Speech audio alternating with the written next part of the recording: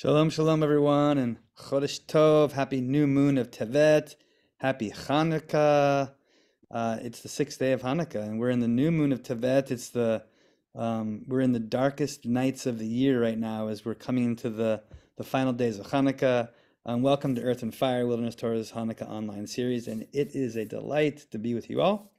And it is a delight today to welcome Rabbi SaraLeya Schley. Several days ago. And just that we see the rabbis taught us that the core mitzvah of Hanukkah is that there be a lamp or a candle for each person in the household. So the minimum requirement is really one candle for each day of Hanukkah in each home. We've expanded that greatly. A little bit about the word mitzvah, because it'll be relevant to the rest of our teaching today. The word mitzvah is, we generally translate it as commandment or precept or instruction, but there's a little bit of hiddenness in the word mitzvah, which is that the tzadi and the vav, which are the two middle words, the two middle letters, also connect to a word litzvot or tzavot or tzevet, which means a unit or joining. And so the way I think of mitzvah when I translate this word is a sacred practice that connects us maybe upward, downward, to the earth, to the heavens, to each other. It's not just that we're commanded to do something, but that we're invited into a sacred practice that is a connecting practice. So clearly from the beginning of Hanukkah, which is actually a rabbinic holiday, it's not a holiday that's found in the Torah itself. The candle or the lamp or the fire is primary. It's the primary mitzvah, the primary spiritual practice, which is to light this fire, light this candle.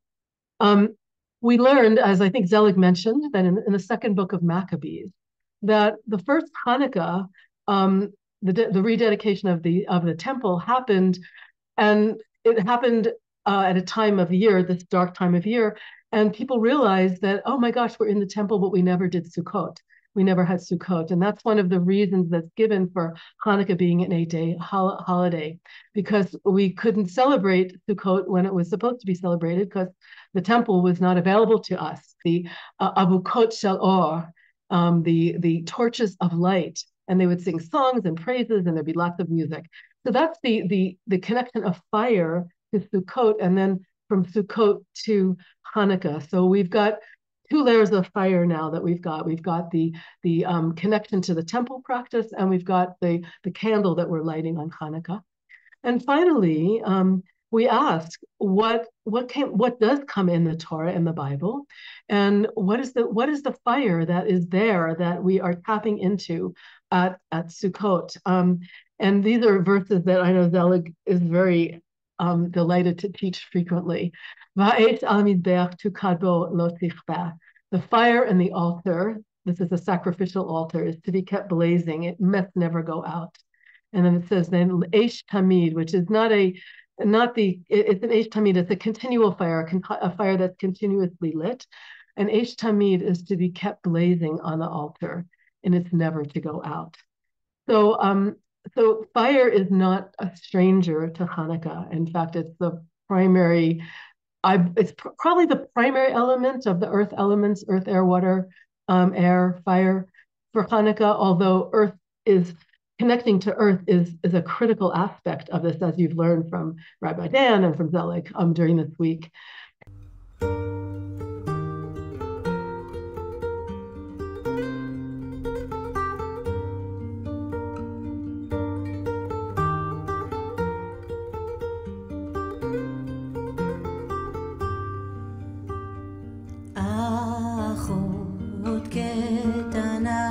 תפילותיך